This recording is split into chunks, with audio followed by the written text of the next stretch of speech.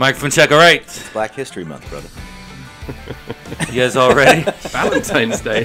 Valentine's Day. 3, 2, 1. Welcome to What's Your Name Again?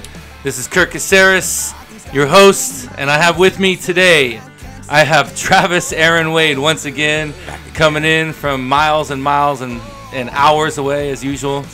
Being a trooper, man, this guy comes through all the time, and he's always on time too.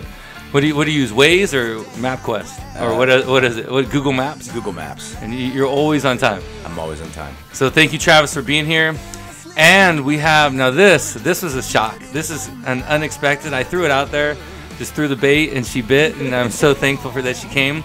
Our recent guest, just from a week or two ago, Jade, Albany, Pietrantonio is here. Did I say it right? Wow. Well done. You've just been practicing. Dude, I practiced so much. I was like, I can't butcher it. Pietrantonio. Her name is so hard to pronounce, and that was pretty close. That was very good. So thank you for coming and being here. This is awesome. The two of you across from me co-hosting. I love this. He's making out with the dog. And he's just kissing. Valentine's Day. Can you see the dog on camera? Yeah. This is Chewy Poo. Oh, there's Chewy. Chewy That's Poo. cute. I love it because multiple people have brought their dogs into the studio. Yeah, it's the dog war. We had Yoda here once. Yoda. Now we have Chewy. And we have I'll bring Chewy. Leia next time. And Jedi. Exactly. And speaking of Travis, so we're here today because we have another friend of Travis's that came in. This guy, I just met him. He came early, which was great because I usually don't get a chance to meet the guests too much early and talk, just the two of us. Noah Huntley is here. He came in from Culver City. Well, I actually had pulled up, and this car was behind me. I'm like, who the hell is this dude? He jumped out of the car, jumped out of the Uber, and he showed up. And he's like, hey, what's up? Look, can I help you? And what's up? And he's here. So Noah Huntley's here. What's up? What's going on? Like a homeless guy off the streets. I was like, it who was is an this guy? Uber. Or was it a friend dropped him off? He That's offered what I to thought. help. Exactly. How was the traffic getting in here? It was good. It's fine. Yeah? Yeah. Coming I from- get up early because, well, not as early as these guys actually, but I get up early because England's like at the end of the day in the morning here, so I'm like doing England stuff and then it's in the LA stuff. Yeah, this guy, he's on two different time zones. Yeah, I came in from England really. For Yeah. the podcast. Yeah, he Let's actually not forget. flew in for this, and he's Yeah. going to fly back out again Yeah. to the other side. And Be so, kicked out probably. what time is it in England when you're just starting your day here? They're 8 hours ahead. 8 hours ahead. So around 7 here is like 3 in the afternoon. You get 2 good hours while everyone's in the office. And Yeah. Then they're winding down. Oh, perfect. So for those listening, his name is Noah Cornelius Marmaduke Huntley. Is that correct? Yeah, we don't have to get caught up in that. But I do because I do because as an American, our names are John Smith. Steve Sabo. I mean, I they're feel just. like Cornelius is actually more American than is English. No one's called Cornelius. in But the England. name is amazing. You have 4 names and they sound so distinguished, like a distinguished gentleman. Like it's just. I know. And you're from West Sussex, England. Noah Cornelius Marmaduke Huntley. And check this out. So he also was educated, which I found at Windlesham House School in Poolborough and Leighton Park School in Berkshire.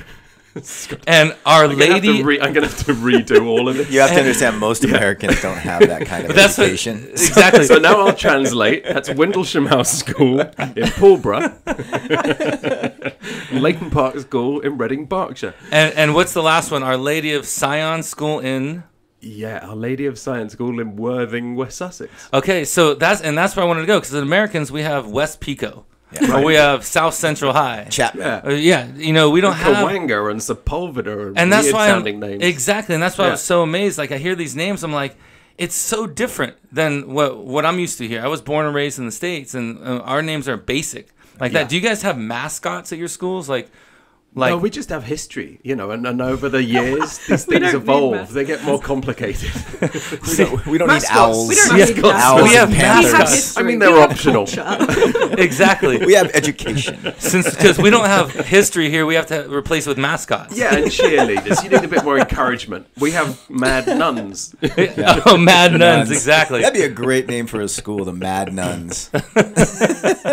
What was the school? Your school's names when you were Jade? I went to a Rudolf Steiner school. So What was That's that? a Waldorf school a over Waldorf here, school by the way. over there. Yeah, I went to. It's a school for hippies. It was great, fantastic. And then I went to Oxley College. Oxy College. Yeah, when I decided to be a normal human for a second. But my brother went to school in England in Egham. And the Royal Holloway School, sorry. It was so interesting being there, though, because you get on the bus and it's like Tottingham, Beckingham, Egham, and then there was a place just called Ham. Yeah. Just Ham. That's right. Ran out of ideas. Ham. They used to What's be with that? pig settlements. Oh, wait, actually? Yeah, they used to trade pigs in Roman times. Speaking of which, Noah, you grew up on a farm. Did you grow up on a farm? Yeah, no pigs. No pigs? Just What did my you have? family. Oh, it's just well. We were This always guy- at the trough. Oh, now is this English humor? So speaking of which, this guy, speaking of his family, you're one of eight children. And there's a fact. And check out these even more facts. You're a twin, You've done and your his homework. sister's name is Echo, which is an awesome That's name. a dope For- name. But I think also like the irony of Echo being a twin, like repeating. Well, how amazing I'm is that? glad you picked up on that. Someone else went, after the Greek myth, Echo and Narcissus. And I was like, No. no. Well, that would make me Narcissus.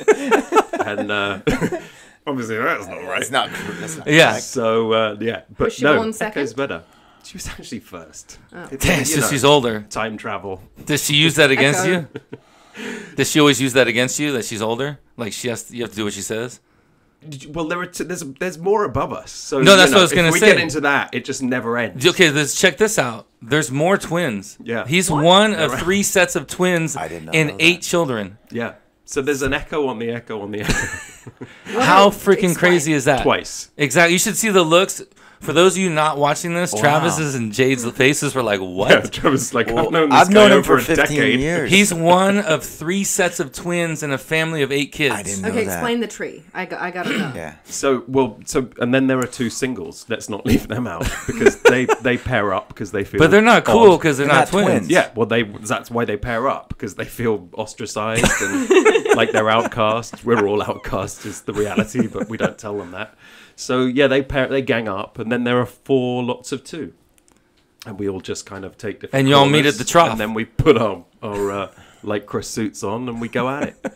Are they all same parents?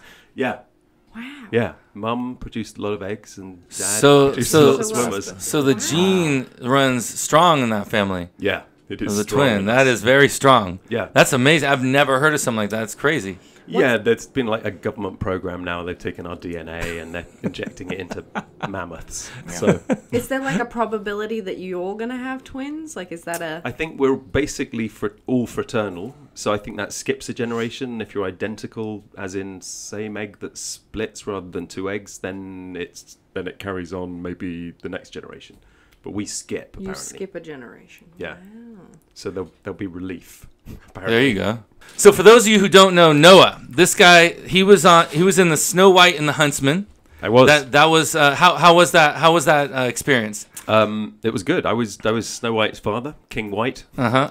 King Magnus. I was, and yeah, I lasted for about 10 minutes on that one, and then Charlize Theron murders me in our marriage bed. You know, there are worse ways to go. Yes. Yeah, there was much worse ways to go. And you were in the Chronicles of Narnia, The Lion, the Witch, and the Wardrobe, one of the classic. Couldn't technically die on that. Went back into a wardrobe, turned into a child. And then You're catching the theme here. exactly. Well, it's good not to die. Kill no one. My friends always at all tell costs. me. My friends always joke with me. They're always like, "Dude, you always die. You're always freaking dying." You too? Oh, Yeah, thank they God say we that. could- Yeah. Well, they always say it's good to Likewise. be king, Yeah. but Noah's constantly king, King and for he's a always day. constantly killed. So I don't know if that statement is true for King for a day, Trav. King That's for a what it day, is. that's what it Except is. in my case, half a day. half a day. But the trouble I cause in that 12 hours, it's extraordinary. It's lifetime. It's a memorable one. It's But affecting. these are amazing projects, though. These are like, Yeah. in the Royals. You were in did some episodes in the Royals. I'm Elizabeth Hurley's true love in I mean, the Royals. freaking amazing, dude. Yeah, Look at that. But what most people know, and intern Juan was tripping out over this because everyone loves 28 Days Later, right? Yep. How was it shooting that crazy, chaotic of a film? Oh, well, it was great because I was one of the 2 survivors that ends up picking up Killian and showing him how it's all gone wrong. And, Yeah. then I get killed. He's died. There's another death. But that was a freaking amazing movie. Did you guys see 28 Days Later? Of course, yeah. Do you guys remember that? I mean, Frickin' seriously, End of the World. Jade? I haven't seen that. I'm sorry. great. I will go home and watch it It's- ASAP. I've seen everything else, just not that one. I mean, not for me, but you should watch it for Cillian, because it was Cillian's movie before he became Cillian Murphy and did every Batman film and Inception and whatever else. Yeah, it was like directed. an end of the world type of like what was it, a plague It or was what like the hell? a zombie apocalypse. Yeah. It's a But it was intense. coronavirus. But the way they shot it was actually very intense. It was intense. The freaking music and the style of the shooting. Well, it was Danny Boyle kind of at the height of what Danny Boyle was doing as well. Yeah. I mean, he continues to be brilliant, but it's him really. He's an extraordinary director. And then right now, then you just got congratulations, and I guess in October you got renewed for second season on Pandora. Yeah. You played Donovan Osborne. It's on the CW. Yeah. So that's when you guys start up pretty soon. What's your character and what's your storyline on that? Yeah, I mean, so Pandora for the CW, and we're second season, and I'm kind of a Lord Asriel type character from Dark Materials. Oh, okay, You've okay. seen the For Philip the Pullman people stuff. listening, I'm sure some people will know that. He's sort of a mysterious character. You're never quite sure whether he's good or bad, but he's a badass. But he's the head of this academy for gifted students in the future, 150 years in the future. Oh, nice. We've colonized outer planets, and he's also embedded into the EIS, the Earth Intelligence Service. Now, do you do that in your normal accent? Do they want you? I get to do my. You get to be you. It's not really me. It's me being Patrick Stewart. But Yeah. It's near Yeah. enough me. Exactly, because it's based kind of like off the X-Men kind of concept. I mean, little bit? They stole it? I'd never watched any X-Men films, but Yeah. I feel like the sci-fi nerds that I'm working with are like deeply embedded in all that. Yeah. And how often do you change? Do you have to put on the American accent for things? Is that some of the roles you played? No, I mean, a few times. Uh-huh. I'm trying to remember what I've done in American accent. Probably nothing anyone's seen. As but- the little fluffy dog rubs up against your ankles. That's feels like the He knows extension of Travis. Let's hear Hi, it. Travis. I sent him Let's over hear to the you. American accent. Oh no, you're not hearing it. No. They made I had made to do Jade. it. Your next question has to be answered. Greg made one of our other co-hosts made her go into the American Oh accent. really, sucker? I wasn't gonna do that, and you fell for it. I wasn't gonna expect that. She's like, Hey, okay. I did it. Come on. I need like a week. to Come on, prepare. Cornelius.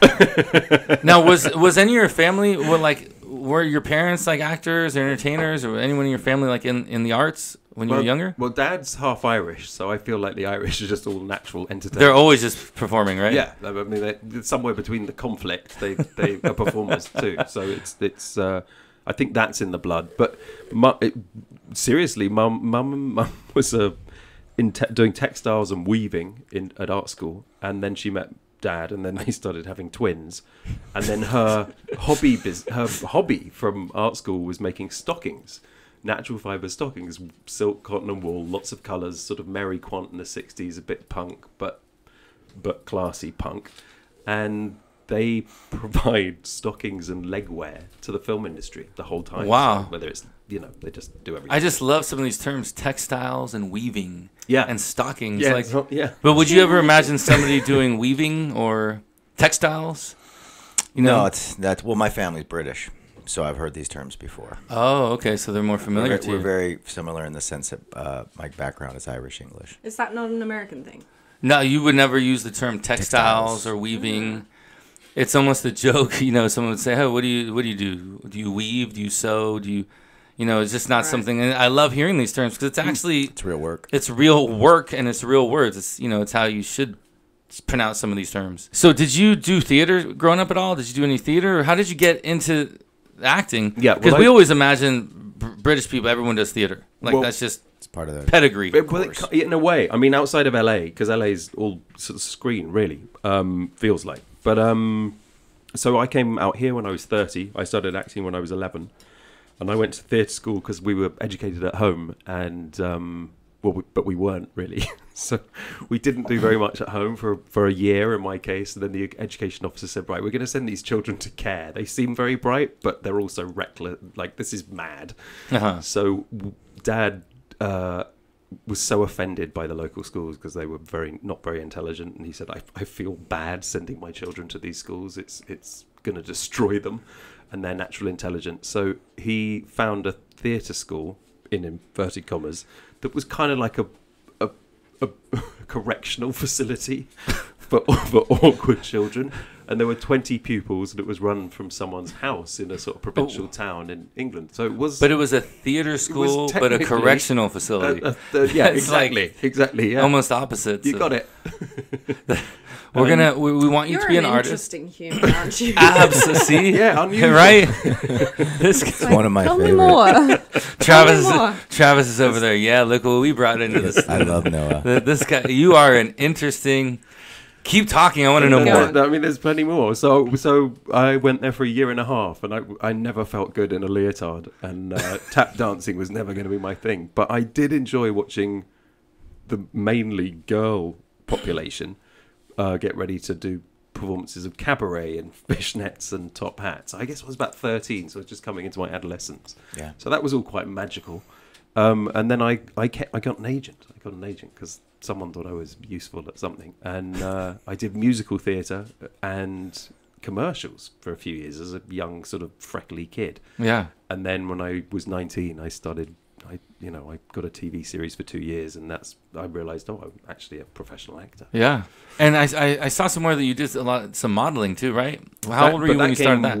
That came later. Yeah, that came like... Well, I mean, you got, for Hollywood, you got a super late start. To get here at 30. Like, that rarely... That's considered old. I know. To get started. I was busy.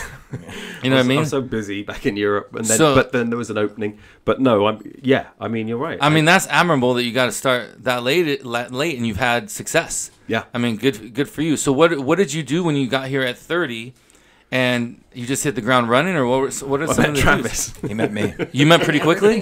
We met right away. Oh, did you? I was telling you in the kitchen that Noah went to my first premiere with me. Oh, okay. When I did a film where I was the star of a movie, the first time I was ever a star of a film, the only time I was a star of a film. What do you mean? We did the film we met on. You were the star. Well, I mean, of a film, that got released that in the was theaters. good. Our film was good. It was good. It's just but no, I mean, in an actual major motion picture, which is, I just had this conversation recently with a friend of mine about the recent film I did, and that Sebastian Stan was #1 on the call sheet. And I said, holy, it's the first time in his career that he's been #1 on a call sheet, which is essentially the movie star. When you think about, there's movie stars, but to be a movie star, you really have to be #1 on the call sheet at some point in some film. And I've always said Sebastian was a movie star before he was the movie star. Yeah. He became very famous and very successful, in his career doing the Avengers, but he was like #5 on the call sheet, #7 on the call sheet. You had Samuel Jackson, you had all these people ahead of him. So it was really my first time ever being #1 on the call sheet, and the movie was my billing. And Noah and I just met, and I said, "Do you want to go to a movie premiere with me?" And him, and Taylor Kinney ended up going together to my movie premiere, and it was like rock star time. That's awesome. Yeah, we were drinking champagne. Rock we went stars with limo. pedicures. Yeah, we looked the part. And had you only been here? How long had you been in town when you went to that? I really can't remember. I mean, I can't remember. It was very soon. Months, a year. Yeah, I'm here and I'm going to a Hollywood premiere. Oh my god. And Travis we're having massages and pedicures. Like, this is Hollywood. I'm like, wow. You're riding back home to your parents on the farm. This is what I'm doing now. Yeah. And the movie was called We're Pig clean Hunt. now. That's a real story. The movie was called Pig Hunt, and he's like, I've come to L.A. to go to a movie premiere. I've left the farm to go to a movie premiere called Pig Hunt. Yeah, I've arrived. I've arrived. I've gone full circle. And so, for those of you who don't know, who are listening or watching, a call sheet, because we sometimes take for granted people know. A call sheet basically is a list of a lot of information, but it kind of tells you what time you need to be at work. It kind of tells you information like location, who's the director. But the call sheet part that Travis is talking about is there's an order of the cast from 1 to 50, whatever. And it goes in order of importance. Yep. Kind of your part in the project, how big your role is, and importance. Usually the main star is #1, and it goes down from there. So I think the highest I've ever made on a call sheet was 5. Yeah, it's a big deal. 5 or 6. I didn't realize what a big deal it was. It's a big deal. Like, it's a thing. How about you, Jade? What's the highest you've ever been on a call sheet? I think it was on the right stuff, which was, I think I was like 8. Yeah, 7. and that's good. If you're top 10, that's good. And especially in an ensemble cast, you're in there. You were 1 in that one? In Pig Hunt, yeah. There you go. And it's The Fix was 1, but that was a short film. But Robert Patrick was 1. Yeah, Robert Patrick. Excuse me. Yeah, I wasn't even on The Fix #1. to correct that. But it really and we talked a lot about this back in the day. It's been a while, but the responsibility that comes with being number one on the call sheet means that you set the tone along with the director, and that your behavior trickles down to people are watching you. I mean, you're in front of everybody all day. They're lighting around you. The attention's on you.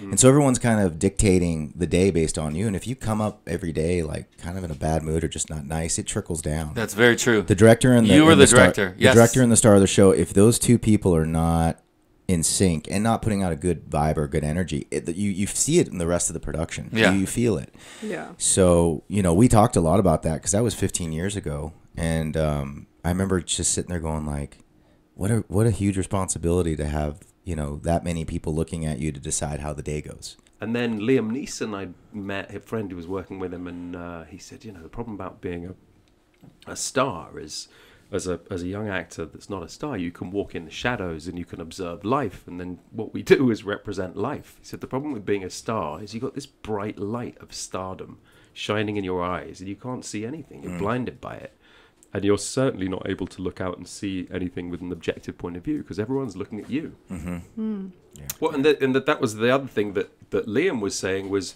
once you've turned on stardom, you can't switch it off. We go, I can have a day off today. No. It's on. Yeah, unless you quit the business for a while and disappear and stop working, that's the only way to do it. Yep. But usually it's a catch-22. Come back and be the guy who took some time off. But used to be a star. You're still that guy, or you're still that guy or girl from. I think that happens a lot in fantasy, right? Like, I mean, I always use Daniel Radcliffe as a the benchmark, but like once you are Harry Potter or once you are something that, especially in fantasy where people just are like, you are that for all the Comic-Cons and everything, it's very hard to be like, why is Harry Potter in a romantic comedy? That's like, so true. I cannot watch him. And there's like a new comedy show that he's got coming out at the moment, and my brain is just so confused because he's so iconic as Harry Potter. So that's very true, especially the fantasy medieval genre. It's hard to break out because you've created this fantasy character that's not based off reality, and then the whole world sees you as that, and it's so hard to see them especially if you're unknown before you do a fantasy. Like, have you found that your fans with as the show's been growing, they're quite intense fantasy fans, right? Yeah, but thank God my character's so dark that I've managed to avoid it all. In fact, I was meant to go to Comic-Con. There were complications. I didn't turn up. So it was just an empty seat, which I was like, that's kind of what my character would do anyway. Oh, you didn't make it. You're like a evil character, or like... It's just somebody who doesn't... He makes the rules. He doesn't play by the rules. So, right. So it was great that there was an empty seat. A narcissist? Usually there's an element of narcissism in some of my roles, yeah. But do you have anti-fans? Like, the people think that you're that character and are like, you're evil, you're mean, stop being mean to the main characters. No, I think so. I think they're like, oh, we don't really like you. And I'm like, that's fine, that's good. No, that's working. Right, okay. Because people find it hard to separate the character from... especially in fantasy. That was the other thing about dying, was they said the only way that the audience disengages from your character is if you die. Because then psychologically they stop investing in you. Yeah, right. That's so true. Oh, that's interesting. That's so true, because my biggest hiccup in the parts that I've played is the one that caused me the most problems, the ones I lived in. That's so true. The one I lived, it's just like he's still alive. So, and I mean, you had that crazy fantasy fans, and that was huge for Travis's career. But I didn't die. And that's funny you said that, because I should probably ask. I never call thought the about CW that. That's very interesting. And say, can you guys bring me back one episode and just kill my guy? Just CGI me. Really horrific way. Put him in. Just take him out. Yeah, it's better to die than to fade away. I remember getting some trophy after whatever. Isn't that a Def Leppard line? It probably is. It is a Def Leppard line. It's better to die than fade away. Is that from a Def Leppard song? Or better to burn. Or is it better to burn than fade away? I burnt for like 6 years. But Def Leppard's British. Come on, don't you guys know that stuff? I don't know. I'm not even on this world most of the time. So. Was Def Leppard before your time? Do you know who Def Leppard is? No idea, but I like the name. Pour some sugar on me. Legendary song. Not spelt leopard. Yeah. It's not leopard. Not spelt deaf. I'm so confused. But they're one of the best top 10 bands in the history of music. Glam bands, for sure. Yeah, from the 80s, from England. Yeah, you'd have Iron Maiden, AC/DC, Yes. Def Leppard. And then Def Leppard up there. Well, obviously the Beatles were ahead of them, but so so intern Juan he verified who said it's better to burn out than fade away. The term is originally from a Neil Young song. The line has been used by Johnny Rotten and I lost the page, but it's originally from a Neil Young song. Yeah. Kurt Cobain has used it. Def Leppard. Neil Leppard. spelled Neil and Young Originally from a spelled Neil Young. Young song. Thank you for that. Good job. Intern Juan. Nice, Tony. Appreciate that. Good How long work. is he going to be an intern for, by the way? Well, he's forever, but he has a normal When is job. Def Leppard coming in? So I don't pay him. Wait, So unfortunately, he only you live comes in when LA he and have can. a normal job? Who has normal jobs? What magic is this? What do you He's like, speak Kurt, of? you don't pay me. I can only come when I want. I've always been interested, and we've never really chatted about it, but I've always assumed that there are projects that you were either really close to getting, or that you were down the wire, or something didn't work out. But I know what mine are. I've always been interested to ask you, like, what are those projects that you've been really close in the mix, your name's in the hat, that you look back on and go, because I've watched a lot of stuff that I've seen, and I'm like, oh, it's not Noah. And I've seen a few of those, and I'm interested in how you feel about that and how you take those losses. And, if you chalk them up as like, hey, at least I was in that mix and I'm happy to see, somebody I know go on to do well, or do they really eat at you?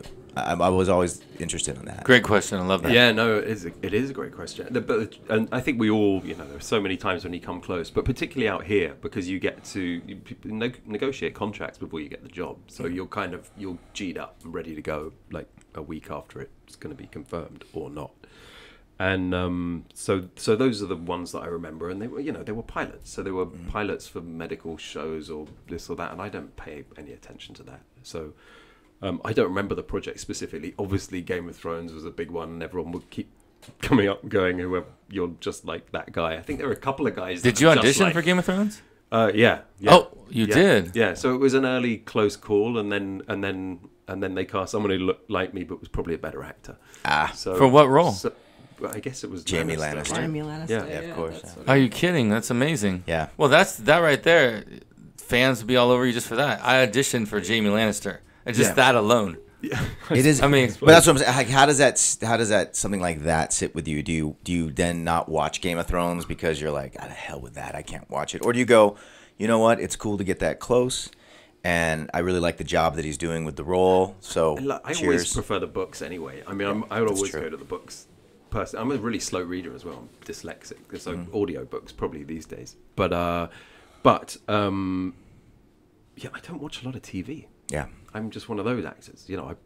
I think that TV, most of the drama that we're doing is representing life, so I try and stay live in life and not be in every other thing that pulls you out of that. And somehow obsession with the representation that then becomes the show doesn't really help with that. Do you try to watch the things, like if you book something and let's say there's a director you're going to be working with, or let's say you do book a show that has a season 1 or 2, do you go and watch the season 1 or 2, or do you go and watch the directors or watch the actors you're going to work with, or do you go in extremely fresh, like I don't really know who anybody is? No, I think you're playing a character. You're there to play a character. I just want to do everything that I can to build, layer in the life of the character, and that's the best you can do. And of course there's going to be some stuff about, who is the person I'm working with, and where are they coming from, and what might they be about. But it's half the time it's different when you meet them anyway. So you do as much. I love the research phase of what we do. It's great, but you're researching the character that you're being paid to play.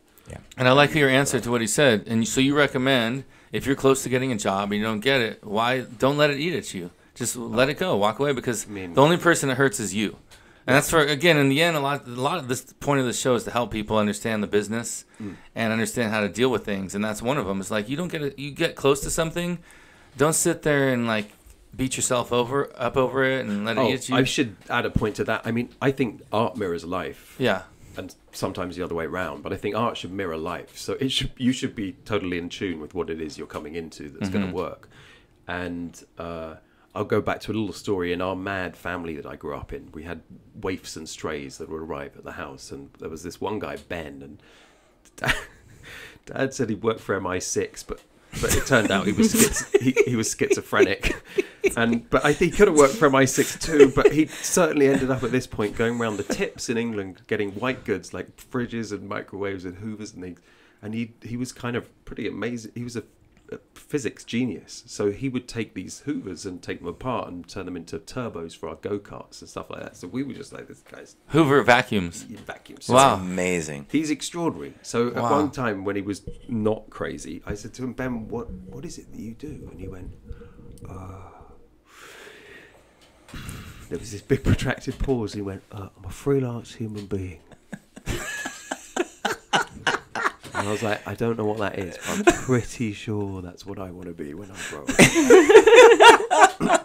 Freelance. And I really think that's the best advice for anyone doing anything ever. Yeah. Is be a freelance human being first. It's so freaking true. Like, be a human Yeah, I we're going to freaking be love that. stealing that quite a bit. I'm sorry, I'm going to steal that for the Yeah. rest of my life because that's how I go through my life.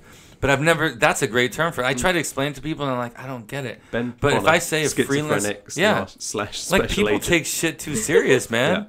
They take it too serious. Yeah. And that's the problem is that a freelance human being, you're able to enjoy life, and when you enjoy life, things are going to come to you anyway, because you're happier. And that's something profound in the being as well. I met someone else later. I met a trance medium later who went into deep trance, and he was telling me about stuff, which was kind of amazingly accurate. But he said, "Dear one, you must remember we are human beings and not human doings." And I was like, yet again, goes back to the root cause of Ben Bonner, espionage agent / schizophrenic. wow. You have a lot of knowledge. Yeah. That is a lot of experience, some incredible experiences. Wow. So we have a funny similarity. I want to go on something that's actually funny. I heard that you broke your nose in the middle of a job. Is this true? I wish it was. Someone broke my nose in the Because middle that of a happened to job. me too. So I want to hear your Yeah. story. Yeah. What happened? I was working with a young actor who thought he was De Niro in Raging Bull, and he didn't listen to anything when the fight coordinator was saying, "Okay, so I want you to take it at half pace. I want you to come up and very gently. We're going to go through the camera moves because it's a technical exercise now." And he came out, and his elbow shot up into my nose. It had this really beautiful crack. Oh. You knew it. Yes, had gone. I know that one. And that sort of eye-watering pain. Mm-hmm. And they were like, "You've got to shift it back, mate. You've got to shift it back. You've got to get your nose straight." And I was like, Oh, really? Don't Really? move this Really? at all." Just really? That's what they said? Yeah. Just keep going. Yeah. And then they went, "It looks all right." And I went, "No." And blood's coming out. Like, "Can you continue the scene?" I was like, "Producers, they're just relentless." Yeah. Mine happened in the middle of a play, actually. I was in the middle of a play, and we do this, like, kind of choreographed freaking fight scene as well. And one of the actors, same thing, went nuts, hit me. And it was a military play, so I'm bleeding all over stage. And live theater, I can't stop. It's not like you can say cut. Like, there's an audience. I had to keep going. And I used it because it was military, so blood's come down. I'm just, like, using it. That's commitment. And that what else? It can't say stop. I would be like, bring all the curtains down, out. This needs to stop. But at the time, you don't really know. Did you really know your nose was broken? You hear the sound and you feel it. I'd never, and everyone always asked me, like, your nose broke. I want to hear a great story. You got in this great fight or blah blah. No, it was on stage. Got it. Someone's head hit me in the nose, and I didn't know till weeks later that it was broken. Then I went to go see this surgeon. And he looked at me across the room. He said, "Yeah, it's broken. I'm going to have to re-break it to fix it." I was like, "Oh, that's amazing." So, and because Same thing. Yeah, same thing. Same thing, but I did know, and I would have let the performance stop in this one instance. Cut. Because of my inherent narcissism. No, because Yeah. So what Well would you done. tell like an actor who comes to town? Your first experience was basically going to premieres with this A-lister over here, Travis Aaron Wade. What would you tell an actor who just first came to town? Like, when you first get here, this is what you should do. If they're like, "Hey, I want to be an actor, Noah, what should I do? I just got here. What do you recommend to me?" diversify. Yeah, do something else. Is this a stock portfolio? I don't know if the motels are as cheap as they were when I arrived. When I was there, I was $40 a night, and I thought I can manage this. Yeah. Now they're like $100 in Hollywood. That's a motel. Uh-huh. I get a Euro height tent. I put it up on probably Venice Boulevard under one of the freeways because that seems to be how most people are doing it these days, isn't it? Yeah, I know. exactly. 2 years of that. And so Noah, he goes back and forth. He Look at spends. Travis's sofa. In fact, most actors have been on that, haven't they? A lot of. It was kind of magical because they would sleep there and then they'd go launch a career. And then So I started sleeping on the sofa after they slept in it. They'd get up in the morning, I'd just lay in it and be like, maybe. Oh, did you have a magic sofa? I had a magic sofa. I mean, Oh a my lot of gosh. people. I mean, I'll be watching movies and one of them, Charlie from Stranger Things. Charlie Heaton. I woke up one morning and a roommate was like, hey, Charlie's on the couch. He has nowhere to sleep. I'm like, who? Like, this Charlie's an actor from England. I'm like, all right. And so I walk past and he's all groggy and he's, good morning. I'm like, have a good day. You know, a year later, it's Stranger Things kid. I'm like, you son of a bitch. Where's that couch? Yeah, it's I sold. wanna rev up on Whoever it. has it's doing well. I'll tell you Whoever right has now. it's done Noah something. slept on it. Taylor Kinney slept on it. James Haybear slept on it. I mean, James Haybear was just in Once Upon a Time in Hollywood, and I'm watching that, and I'm like, "There's James. It's good now. Maybe he can get his own couch." But yeah, no, it was a pretty roving door with a lot of talent. Before you said you're dyslexic, I'm super dyslexic too. What is your, like, when you first get a script, and sometimes I find it can sometimes be quite overwhelming when you get like 12 pages, 20 pages, and it's 3 different scenes, and suddenly you're just all this written word that you have to turn into story. Yeah. What do you do? Because I have like very specific ways to get around the fact that I can't see the words. I've done some really weird shit. I mean, I feel like Russell Crowe in A Perfect Mind. You're like looking at this jumble of numbers, and then sometimes these ones kind of, shine out. And then you realise you're emphasising all the wrong words, and you shouldn't have listened to that at all.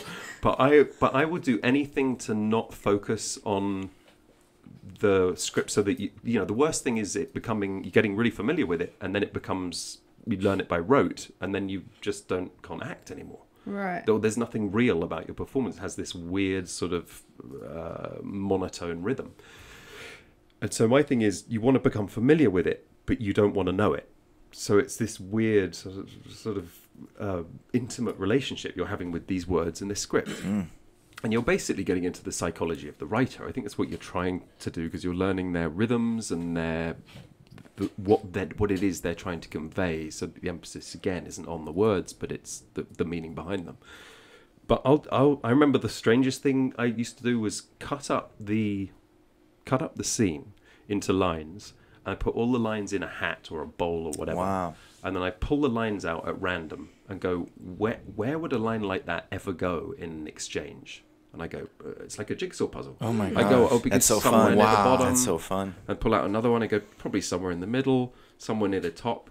And then I become really familiar with those lines. So I would know those lines. I just wouldn't know why. Wow. And then when I came to put them together, it was But that easy. process That's is fascinating. intense. I mean, it's already hard enough as actors to learn all the dialogue when we don't have dyslexia. Like, I don't envy. That seems so tough, because acting 101 is don't learn lines by rote. Don't memorize them. Don't do this. But you guys kind of have to go down that Kinda path have to. to a point. I guess obviously over the last 4 years I've lived with a lot of actors. You tape a lot of actors, blah blah blah, and especially in pilot season when you've got maybe 3-4 in a week, and it's crazy busy, and you've got different accents and different like whatever. Most people I know just have their script, and they either go into the room reading off the script pretty much, or they do a tape with the script and they just kind of flicking through it and they do it. But for us, I don't know if yours is the same, but if I'm in the middle of a scene and I look down to try and find my place, it just looks like a bunch of ants have gone nuts on some honey Having a on the rave. page. So Yeah. there is nothing I can That's do. incredible. So I have to know it. That's incredible. There's no such thing as me walking into a room. I'll have my script in my hand, but it's just to get the first line. Because if I try and look in the middle of the scene, it's done. That makes I'm me out. think every actor who doesn't have to deal with that should never complain again.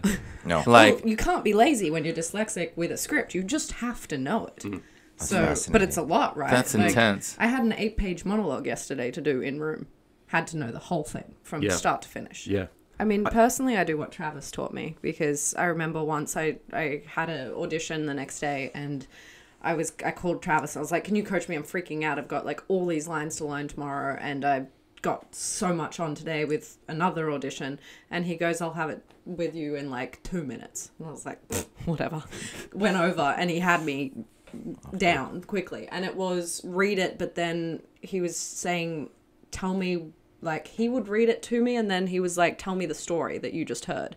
And that, being dyslexic, was like mind-blowingly just incredible, because that's now how I learn a script, just being either someone reading it to me or me reading it and then just regurgitating the story. So at least I know roughly what my story is that I have. That's to interesting, say. because that's kind of how I approach things too. Not being dyslexic, I kind of learn what it's about, and then I just regurgitate the story, because I don't want to have to learn the lines. I don't want to have to see the words and learn the lines. I just want to know what I'm saying. A lot of times I won't say the words exactly like they're on the page, but you're still getting the point across and telling the story, and that's kind of what it sounds like. What you guys, yeah, I think that's what you're doing with the chopping up, right? Well, yeah, and actually with a fusion of those both approaches, often it will be keywords. You say, this is just a jumble of ants having a rave on this piece of paper. That's not helpful to me. But if I have a keyword that I underline, that I highlight, you can't. Then I can see the highlighter. If I highlight all the lines, it just becomes ants on acid.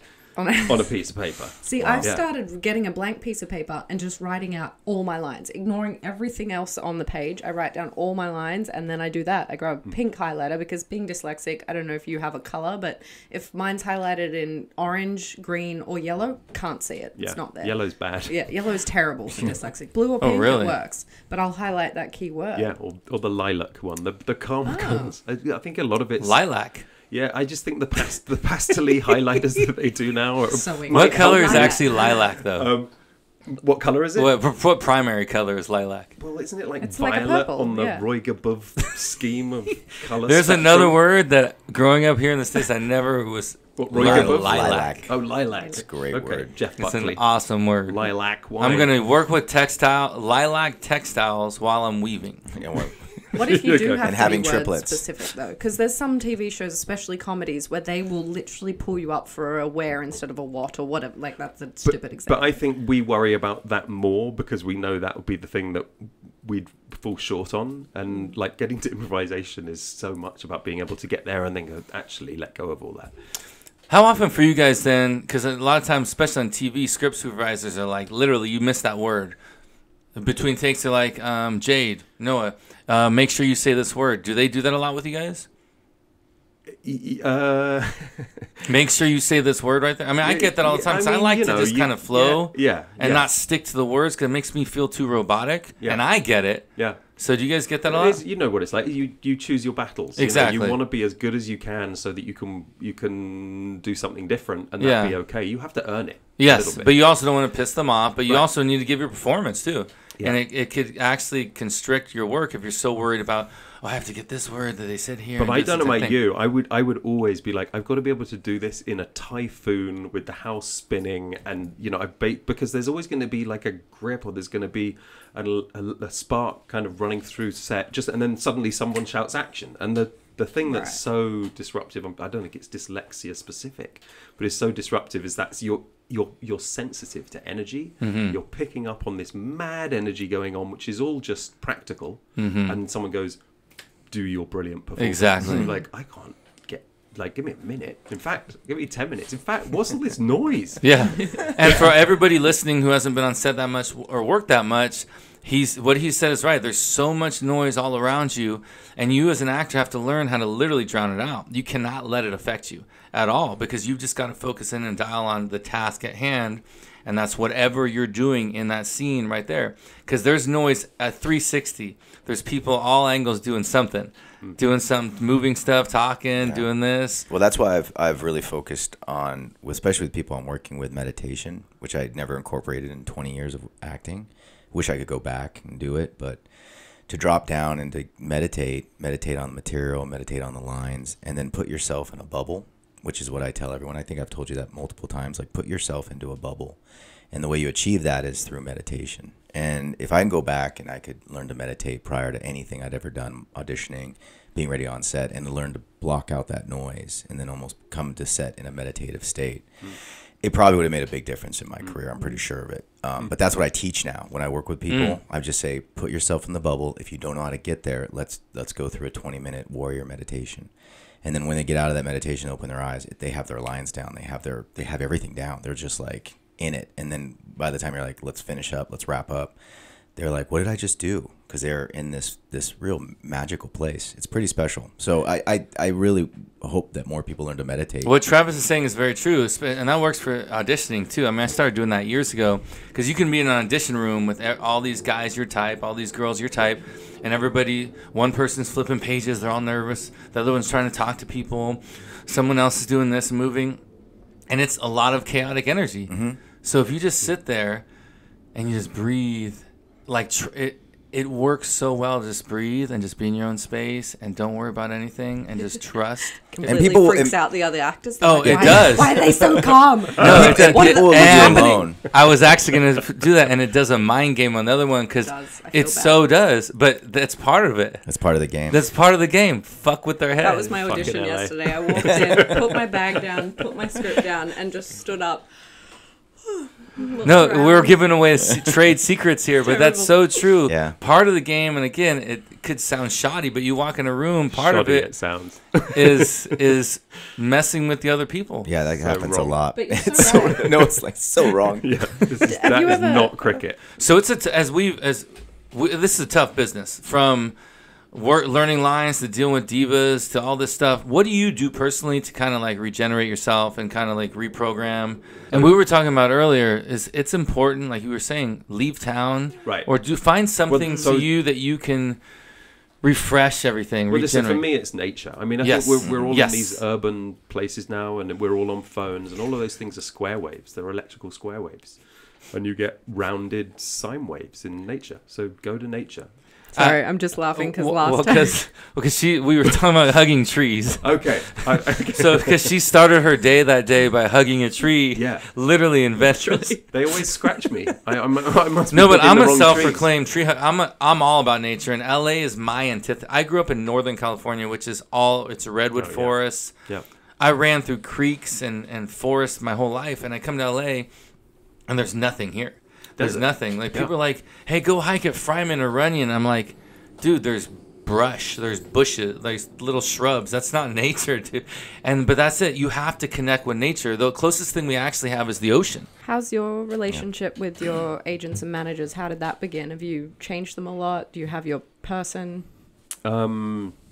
Yeah. I mean, when I left home at 17, and I sort of had this. I literally had a voice in my head saying, "It's time to leave now. You're going. Your family now is the world at large." And I think it was probably quite hard on my family. But I kind of, I felt like I was on the path, and I was early on in my early 20s with a big agency, and they put in some effort up front, and then they kind of sat back, and I was like, I'm in my early 20s. I went to this shitty little drama school. I need to work to learn. Experience is everything. And they kind of sit back and go, we'll deal with every other client. Because they look after 40 clients. You think you're the only one, and you're just not. So it's kind of, you got to play the game. And I was hungry and ambitious and impatient and all the things that you should be when you're that age. And so I did 28 Days Later, and then I left and thought, I'm not being with a big agency anymore. That's like joining the institution that I've never been comfortably part of anyway. So I went to boutique agencies, about 4 of them. You have to spend a year or 2 to really see if they can do what they claim they're going to do. And they couldn't. And it was devastating because I spent most of my 20s going, this is just not working. I always worked. It just it wasn't sustaining in the way that I think it should have. And that, and you never blame anyone. You can't blame anyone in the industry, even if you could or wanted to, because, then you're just the guy who moans. So, but I kind of realized, like, don't put all your eggs in one basket. And maybe this is advice to other people. Is I was like, don't put all your eggs in one basket. At that point, I got a voiceover agent, and I got a commercials agent, and I got an acting agent, and then I got a modeling agent in New York, and I got 10 other modeling agents and acting agents in America and England. And suddenly having 20 agents was, of course, the phone never stopped ringing. And everyone else was going, well, loyalty and everything. I'm like, this...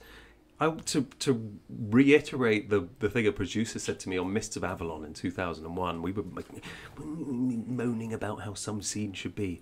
And he came up to me and said, "No, you need to understand, this is show business, not show art." And I was like, what? Show art? Show art? That isn't a word. But what he was basically trying to say is, I'm making money out of this, and your fucking questions about creative things is really getting in the way of it. I was like, but that's why you're paying me to do creative things. show You make exactly. money. You know, so it was this weird thing. But at some point, you've got to have a producer's mentality, even if you're not going to be a producer, and realize that that's what's paying for you to do That's what you true, do but as an unfortunate, because we just love to be artists and just create and use our But there's imagination. no such thing, you know. There isn't. You know, there's no one without the other. And for those listening, that's so true. It took me years to understand this is a business in the end, and you have to understand how to play the game and be part of it. You can fight it as much as you want. I'm an artist. I'm a thespian. I'm just going to create. No, you have to kind of fuse and understand how to work with it cohesively. And it's not like as an act. I mean, I don't know. Yeah, I think of a lot of artists who are doing work will often have posthumous success and wealth. You know, great artists have posthumous wealth. How useless is that, or is that amazing? I don't great know. for their kids. But yeah, hard for an actor to do that. Like, were you on the celluloid or not? Yeah, exactly. And that's what the name of the show is. It's called What's Your Name Again? So it's like, it's all about, did you do this? Were you once relevant? Are you ever going to be relevant? Were you up on the screen? It's like, how do you feel that works with you? Like, do you have people come up to you and say, hey, What's I your name again? recognize you from somewhere. What's your name again? Like, Yeah, I love that. I call it the 10-second rule. there you go. Exactly. Yeah, you see the recognition and then you run the other way. Yeah. But don't more than 10 seconds, they'll have you in a neck hold. And they'll be quizzing you on your life and And they want to take selfies with you, take pictures with you. Yeah, exactly. There's so many things you can say to an artist that are highly offensive that they don't know, they don't understand. But God, you look like that guy from Game of Thrones. Like, thanks.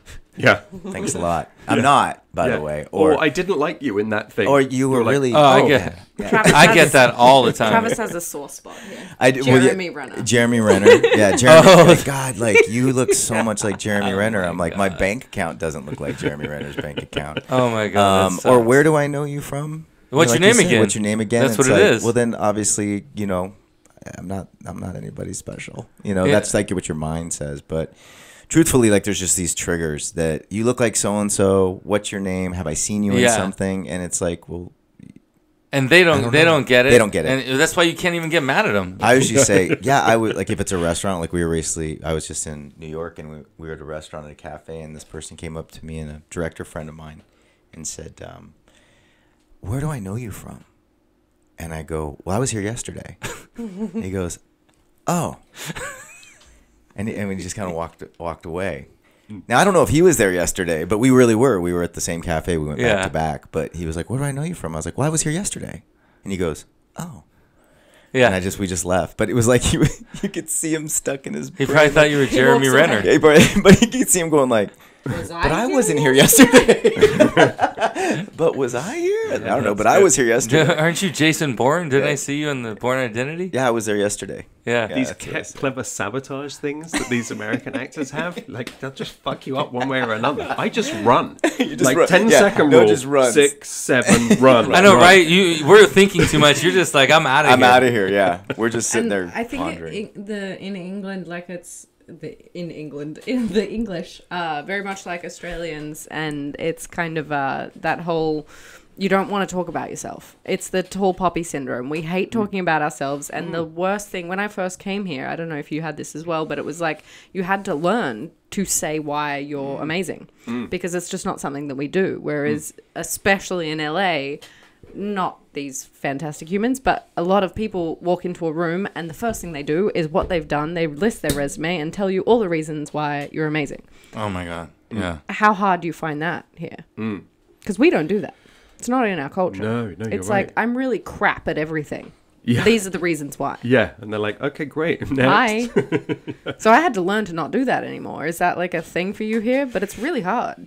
Yeah, I mean, I think if you spend long enough here, you start to you feel comfortable about talking about yourself. You know, that's one thing. I still, after 20 years, cannot. I'm uncomfortable. Someone says, "What do you do? What do you do?" Mm-hmm. I literally say, "I just hang out." Well, I love. can't. I love What's what I the say. new term? He said the new term. You're a human being, or Well, freelance. we already a freelance human being. Oh my God! Yeah, you got to write that. Please share You that. should, you should just go in and resonate. Yeah. I'm a freelance human being. That can be the name of this episode. But that's the thing is Noah Huntley. I'm gonna name that Freelance this episode human that. being. Okay, great. But that's Perfect. the thing is, I love it. I think it's personality too for that because I've never been comfortable. I cannot talk about myself. I don't like to talk about it. And that's why I always just say, and you're right, everybody's like, what do you do? That happened to me 3 times last night in an event. First thing, hey, what do you do? Seriously? Like, that's such an American thing to do. Because my mom's not from the States. And she told me early on, she said, why do Americans do that? You guys always just ask, what do you do? That in other countries, that's considered rude. Yeah, it's like, what's your age to a lady? Exactly. What do you do? It's like asking how many dollars in your bank account. Yes. Yeah, why does it matter? Don't you want to get to know me for who I am? No. Like, what does it matter what I do? Yeah. And then, like, this one girl last night, she's like, what do you do? I'm like, this is what I do. And she's all, oh, elaborate on that a little bit more. What do you do in that? Like, capacity. and then I started seeing, oh, she's trying to see how many dollar signs I got. Like, literally, that's what it was. Yeah. And I'm like, I walked away. I was like, it was nice meeting you. I'm out. And it's so superficial. So it's not only just you guys, it's just people in general. We have to deal with that in here. Well, and there's also this town. This town's strange because it has so many people coming through that won't be here in 3 months, or 3 years, or however long the visa lasts. So everyone's coming for something. So there's this expectation that you need to sell yourself so that you can be on the map. So speaking of which, you got to a place that I wanted to ask you. What is the major difference, first thing that pops in your head, between England and America? Is what? The Atlantic. But the thing is, we're not geographical. But the thing is, we're very similar because the United States basically was founded from freaking British people. Right. So are we really that different? No, I don't think so. No, I think all Americans are fundamentally European. Exactly, because we're all kind of spawned from the... Sort of. I mean, kind of. There's some guys on horseback, though, as well. Didn't they come from Siberia? Oh, yeah, they came from the other side, too. Do you prefer New York or California for the arts? I think they have to coexist. I think essentially California gets quite gloopy, and I feel like it sprinkles on my coffee. And So there's the accent. And, You did it. In New York, We got it out of you. We got it. We got it. What do you want? Yeah. Do more. Do you feel cerebral on the East Coast and kind of hearty? Cerebral? Yeah, cerebral. Cerebral. Do you feel like with the pop-up in Atlanta and obviously Vancouver and the expanding work opportunities in those states that you're like, maybe I'll go spend some time in Louisiana, maybe I'll also go spend some time in Atlanta, maybe I'll go try to get my Canadian residence and spend some time in Vancouver because there's so many productions there now. I really wanted to go to Vancouver. Being a freelance human being, is that something that you really think about going like, California, like I come here, I get it, I know what I do, I catch up with old friends, I maybe meet up with some individuals. Well, when I was obsessed with global domination, I thought, yeah, it would be good to have a... That's what it sounded now like. You know why we're friends. It would be good to have a home in England and LA and then Sydney. And I thought that's pretty much covers the globe then. You could get everywhere in about 6 hours from any one of those spots. And I was traveling a lot over the last, between 2010 and 17, I was traveling a flight a week for about 7 years. That's crazy. And I was going all over the world. And I thought, well, I genuinely am a global citizen now. I know because I have no friends. And I thought I have, these are my, those could be homes and I could be global. And so that's kind of the way I was thinking, more than should I go to Louisiana or should I go to Vancouver? I was like, how do I get the best experience from planet Earth? Jade already did that. So she grew up. She was born in France, but grew up in Italy, but was raised in Australia. But now she's American. Yeah, so the only thing that's left is like Canada. You might be I was going to move to Vancouver, but I've got a lot of passports, a lot of a green card. But in the end, it's only a base. That's the reality. I mean, I think it's going to become more important. I think travel is going to get heavily taxed, and we're not going to be able to run around as amazingly as we have through our generation. But I think I think that's something to bear in mind. Yeah. But we're global citizens too. Absolutely. I mean, it's probably the same for all of us. You go where the work is. I don't feel like actors are very tied to any particular space because you want to be constantly moving because you want to be working or get tied into a 6-year contract and be wherever that is. But we're very malleable. And we crave that too because that just makes you a better artist. It's funny. I'm kind of hoping that in the next month I don't move into any home because I go somewhere else to film. We want. This is what we want. We don't want to sit in a cubicle basically. No. We want to get out there and see as much as possible and experience the world.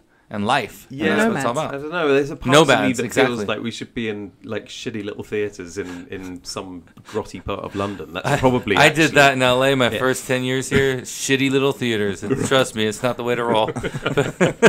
So, what is the most? I started this with Jade, and I kind of liked how she answered it. And I want to kind of keep this going. No pressure. What is the most attractive thing about Los Angeles culture to you? Live and let live. And what's the most unattractive thing about Los Angeles culture? Big ignorant. What? Wait, elaborate on that. Just this is the like capital of glamour. And Yes. I think the problem with glamour is it's a massive illusion and delusion. Exactly. And so it's like the worst of fantasy. Fantasy should be liberating and expansive, and delusion is when you've gone too far. And I think people get delusional. There you go. That's it. Or all of these things. So you just, I think, probably back to Travis's thing: stay rooted, stay centered, meditate, realize this is all temporary. Exactly. Right. Now, correct me if I'm wrong. I saw somewhere, and you could do a little bit if you can or can't. But I heard you kind of know your way around the harmonica. Did you see one sitting here on the table? Did you see one sitting here on the table? Oh, dear. Look, so just so you know, I disinfected it and cleaned it and went nuts on it. I haven't played the harmonica for about 25 So if you even know how to do anything on it, would you mind doing it for us? Because that's like something I think is amazing. That I think we will all. Just even if you can't, I can just play it like a note. Blowing it. I love that. It would go something like that. It would be like old MacDonald had a farm. Let's do. No. All right, that's amazing. But it's a beautiful That's a first. sound. It's freaking awesome. It's That's a beautiful first. sound. It's a gorgeous So sound. what when you did play it back in the day, like you just picked one up I liked it on the 'cause just farm? that sound reminded me. I think it was a film with Tony Curtis, isn't it? Yeah. I don't know what film it is, but he was playing a cowboy, and they just have this dusk scene, and there's that harmonica is all that you hear, and I think there's a pot of coffee brewing somewhere. It's such a nostalgic feel. It makes you just really think. So now this is where I ask you a few questions that just kind of like I'm gonna pound them out. Just first thing that jumps in your head is top 3 bands for you in the history of the world. Oh my god. I don't even know bands. I just think of people like Billie Holiday and Aretha Franklin. That's I it. go You're to saying straight it. away, and then So Billie Holiday, Aretha Franklin, and I really like a band called Osric Tentacles. We used to listen to at school. Osric Tentacles. Check them out. Oh, okay. That's interesting. And so speaking of that, then what's one song that you would consider like your life's anthem that just forever that will I carry can't through? just throw this out. I Just just go throw through it my out. playlist and Come ask on. Alexa and all the other. I'm sexy, shit. or I'm too sexy for my shirt. No, well, I'm just thinking now because I said Billie Holiday. I'll probably go with Summertime or something. That's good. there you go. Summer. That one? Not that one. No, not the Will Smith one. The Will Smith one. The Will Smith one was great. And what is one song then? Because I think music tells a lot about people. So what's one song that no one will ever hear you listen to, though, that in private, it's your like dirty little secret that you'll listen to in the shower? Or in your room or at home. Some like Taylor Swift Is or this something. where you came unstuck? Is this where your managers are like, you can't go on that show again, ever?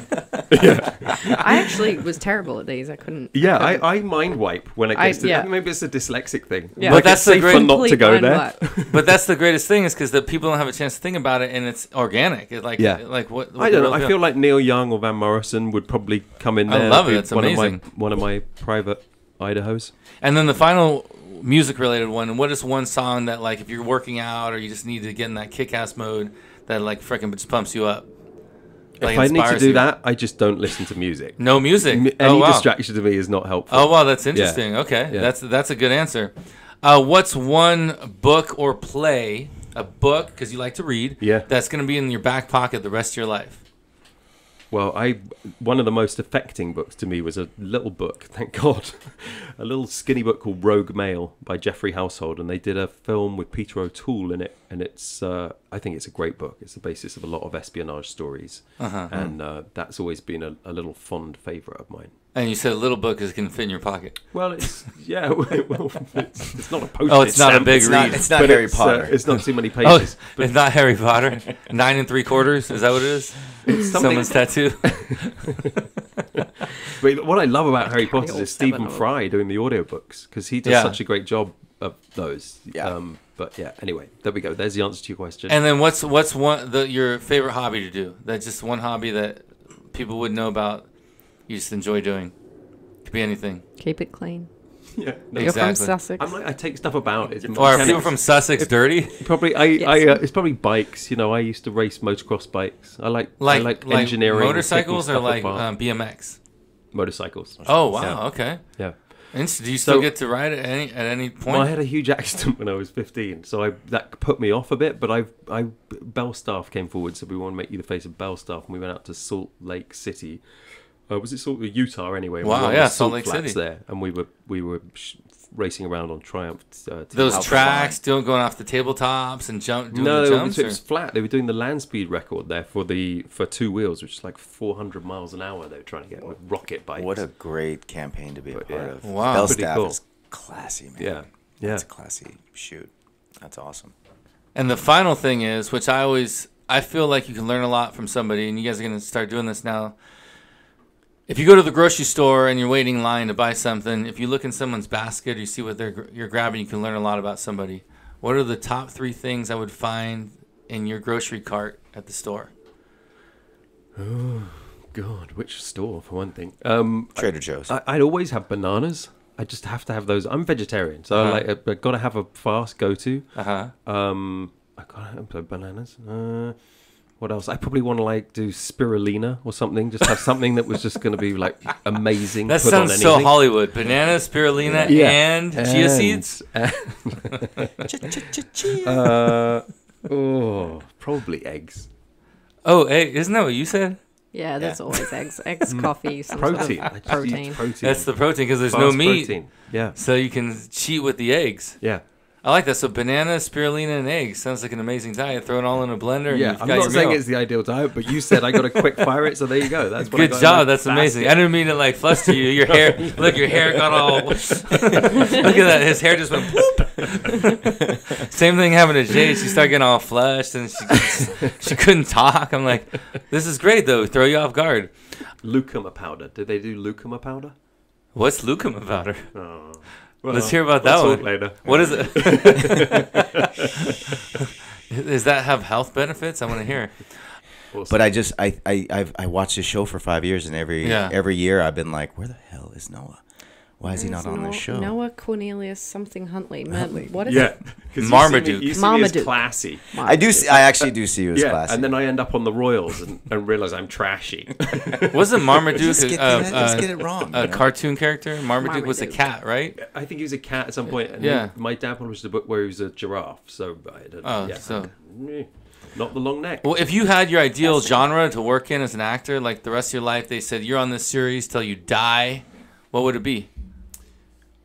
He's speaking of The Crown. Would it be I just never had that period drama. I wish I had. But the thing that I've always loved is sci-fi. Yes. And there's I Yes. think I love sci-fi because I feel like you can seed new consciousness into a kind of an audience that are open. And you can actually use your imagination and be creative. Like you do a show like CSI or like all these shows, you have to stick to reality, and you're only it's procedural. It's institutionalized Exactly. in some way.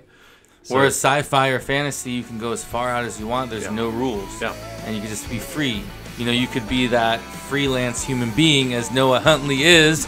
Thank you, Noah Huntley, for coming on the show for What's Your Name Again? We appreciate it. That was freaking awesome. Thank you guys.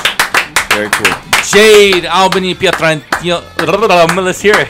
You didn't get to sit here. You want my full name? Yeah, the full name. Jade Maria Celeste Albany Pietrantonio. Oh my God. It's like Princess Bride. Isn't it? Right, it's just. And Travis, what's your name again? Travis Aaron Wade. Let's hear the accent though. Travis Aaron Wade.